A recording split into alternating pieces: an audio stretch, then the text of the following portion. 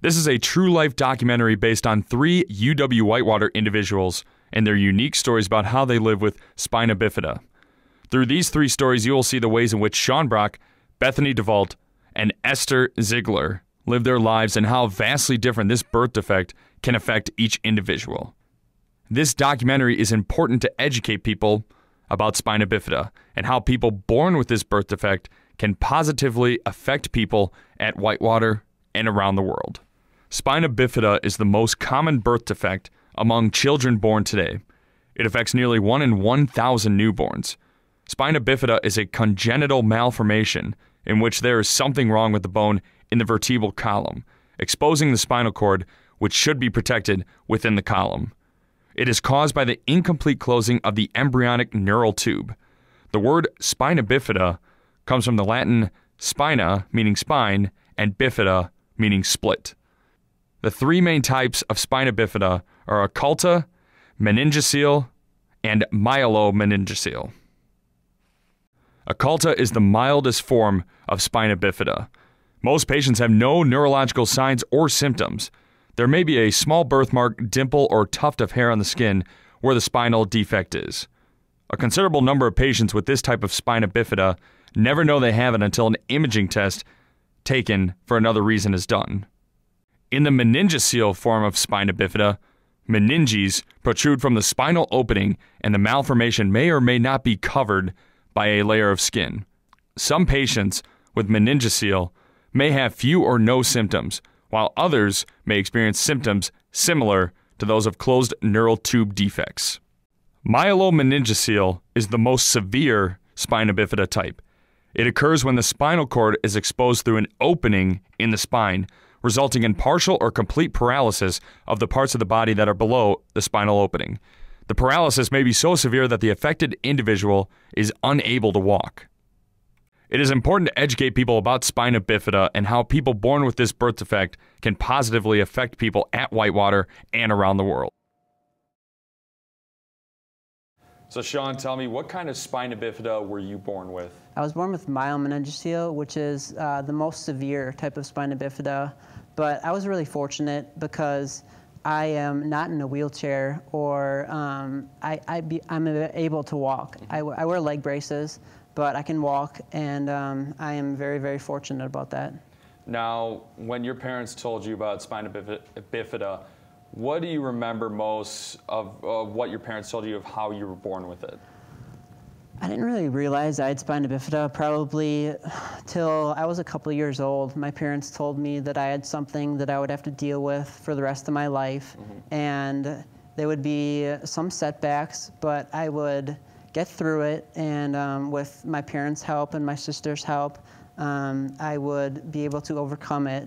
And I was pretty down, I would say, when I was a little kid, but I thought it was actually kind of cool also because I was different from everybody else. And I can say that I'm different from everybody else because I was born with spina bifida. So I think that's kind of a benefit that I can say. So you were talking about, I mean, you were a little down with what you had, but then you made it a positive thing. But what were some of the biggest challenges of overcoming or with spina bifida? I would probably have to say there's people looking at you, like when I wear shorts and stuff, or how I walk, I guess, is a little bit different. People sometimes come up to me and be like, yeah, you walk a little bit different. And I'll be like, yeah, I do. I have spina bifida, and I'm fine with it.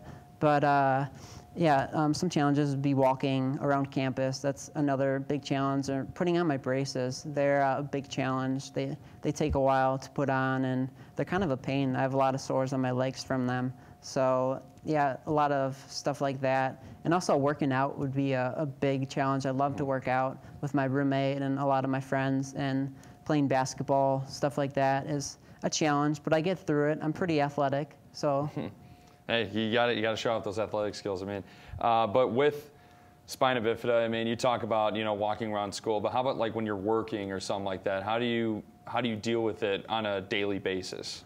I would say, like in an academic sense, that it's challenging. It's really challenging. I get some help through taking tests and stuff, getting extra time, and working with CSD, Center for Students with Disability here, because there's a lot of students who have different disabilities at Whitewater, including spina bifida. And I'm just trying to make it a positive right now, and I think I have. And you talk about that with the Center for Student Disabilities here at UW Whitewater. How has spina bifida, how has it really affected your academic ability and, socially with other people? I would have to say that having spina bifida is obviously a struggle, but it is what it is. I think that people can either have half glass full or half glass empty. I'm looking at it half glass full, and I think that if you look at it half glass full, then you have a good outlook on life and stuff. So, yeah. Now, do you, with spina bifida, are there any learning disabilities that you may have that comes with it? There are, yeah. I do have problems with math, science is a lot of struggle. Taking tests, I have really problems taking tests, and sometimes concentrating in a classroom setting. I have just sometimes everybody has a short time that they can listen to a teacher, but sometimes that happens to me too. But I would say I've gotten through it. I'm a senior right now, and I'm successful in college, so I feel. So you're about to graduate from college, like you're just saying. Where do you see yourself 10 years from now? I would have to say starting a family. I don't know where, maybe in Wisconsin. I really want to be a sports broadcaster like you, and maybe we'll see you maybe down the path one day. But I really want to be a sports broadcaster for college basketball in 10 years or so, maybe on ESPN. That's one of my favorite channels to watch. I watch SportsCenter all the time. So I would have to say some capacity in sports. Now, before your parents gave birth to you, Sean, did your parents know you were going to be born with spina bifida, or was it something they learned of shortly after your birth? They actually knew beforehand.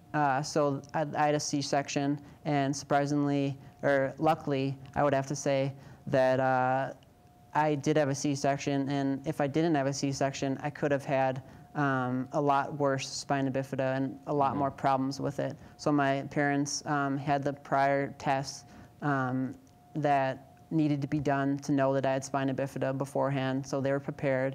They were a little bit shocked, but they were prepared that what they had to deal with throughout their lives and helping me throughout the years.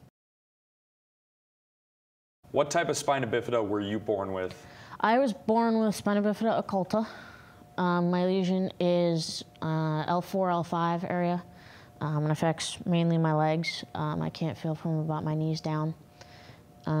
Came with hydrocephalus, which means I have a shunt that regulates the pressure between my brain and skull. And I also have lordosis, which is scoliosis turned the other way, so my back curves in. Now tell me, when your parents first told you about what spina bifida was, what do you remember most about them telling you how you were born with it? We never really had a specific conversation about spina bifida. It was just kind of something that was there, was part of who I was. I have a sibling who has spina bifida as well, and it was just kind of normal for us. It was never like a sit down and have a big serious conversation about it or anything. It was just kind of normal to me, Now, what are your biggest challenges with spina bifida? I would say biggest challenges I faced were probably in middle school, junior high years. I was the only kid with a noticeable physical disability in my school, and that kind of made me stick out like a sore thumb. Made me an easy target for some bullying and cliquey, popular crap. Middle school drama stuff. I was bullied pretty badly from 5th through 8th grade. But just kind of made me a stronger, better person. I see it as a positive now. It kind of shaped who I am a little bit. And developed my character pretty well. Now with spina bifida, I mean, people who have spina bifida, some can walk, some are in a wheelchair, some are on a scooter, but you are in a wheelchair, but you can walk. What do you prefer and why? Growing up, I lived in a non-wheelchair accessible houses, always. And I walk around my house. I do what's called furniture walking. I'll walk and occasionally check my balance on the table that I'm walking by, or whatever. But I have an awkward little waddle type thing that I do, short distances, so around my house, around my apartment a bit I can. For longer distances, I just get too tired, it hurts my back, stuff like that. So like around campuses between my apartment and the class buildings and the UC and stuff, I use my chair generally around campus, and long distances, and stuff like that. But I have tried to maintain my ability to walk and stuff. It comes in pretty handy. And now with spina bifida, how has that affected your academic ability and you socially? Socially, again, it kind of comes back to growing up, being the odd kid out for a while. And I think that it's affected me in the area of, I know what a true friend is. Socially speaking, you look for the people that you find that are truly accepting, because you know what it's like to not be accepted based on physically looking different or having some stupid difference, that people choose to judge you based on that instead of who you are. Now, you're graduating in May. I mean, it's a very short time away. Mm-hmm. You're almost done at UW Whitewater. Where do you see yourself in 10 years from now? I want to work with kids with disabilities. Growing up, in those middle school and junior high years that I had some problems with, I want to get into adaptive recreation. I do play wheelchair basketball. I've played since I was about 10. And getting involved in wheelchair basketball dramatically affected my life. It was the first time that socially I had kids around me that were like me, kids around me who all had some form of disability. So there was never the problem of, looking at a kid, realizing that he had a disability and having that kid be the odd man out, because we all had some form of disability, and I want to kind of be that example for kids going through those same years that I struggled with, the keep pushing and you can get anywhere you want. Give them an example of, a kid who did grow up with a disability just like they did or are currently, and give them kind of someone to look up to who gets it, who understands what those situations feel like, because I've been through them. So Esther, tell me, what kind of spina bifida were you born with? I was born with myomeningocele spina bifida. So. Can you elaborate a little bit what myomeningocele is? Oh, that's basically where you have like a tumor that goes at the lower of your spine, and you have a bump, and mine was just partly open, but not totally, so it's kind of a combination of another type of spina bifida, but that's the one they named it as. Now, you are adopted, so your actual parents, you don't have the chance really to ask them, how you're born with it, but how did your adoptive parents explain to you how spina bifida affected you and what really it was? So, like, basically, how did I come to know of it? Yes. Right.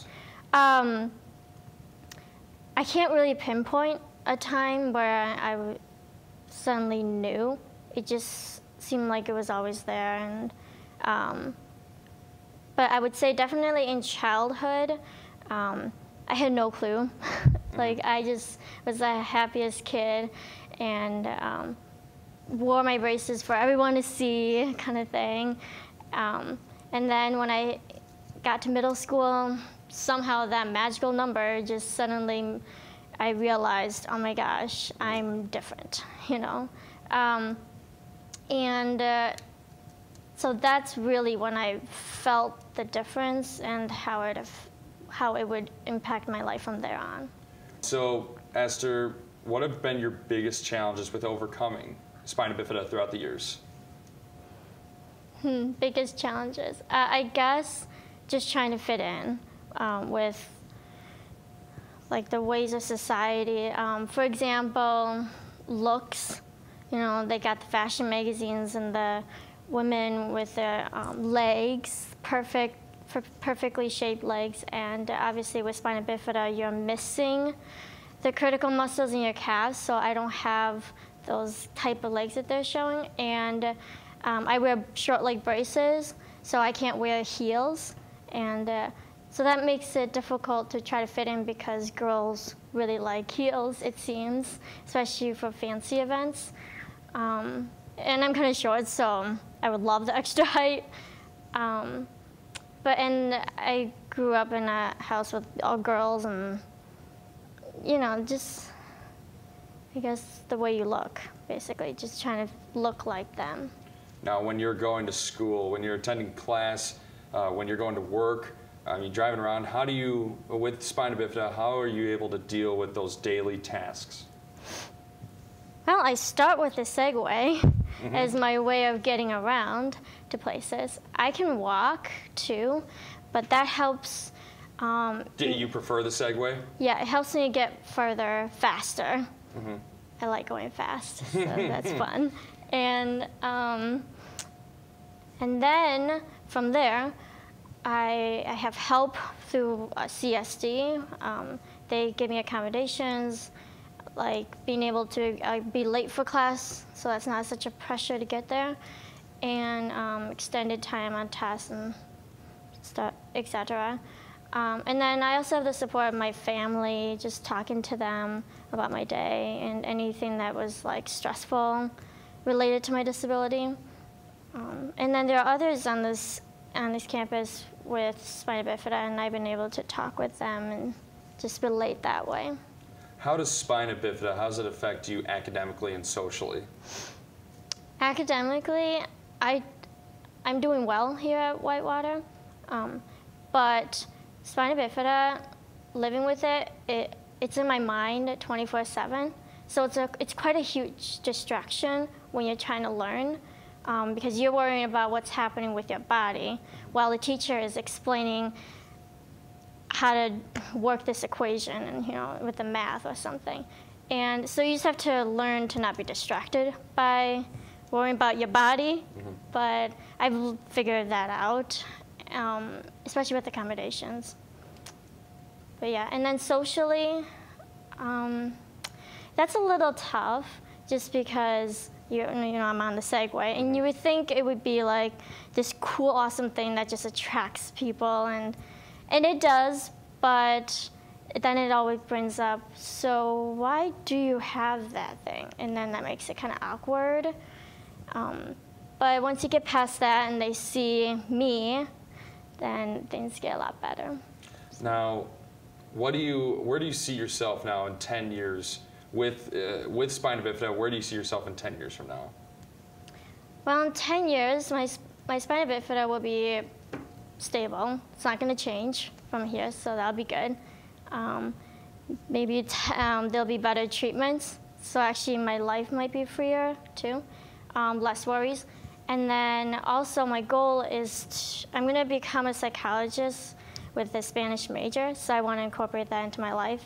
And with all my experiences with being adopted and being a minority and having a disability, I really think I can bring that to the table as a psychologist and really be empathetic towards people who will need that. Now, there are other students on campus here at UW-Whitewater with spina bifida. How have they really, helped you here getting adjusted, to college and just being able to move on even with the condition? Well, I actually had a mentor last semester. She didn't have spina bifida, but everything's there too. It's very similar. And she was so helpful. She encouraged me to just keep going even when I was getting tired of living the daily struggles, and she gave me resources. So yeah, that was good.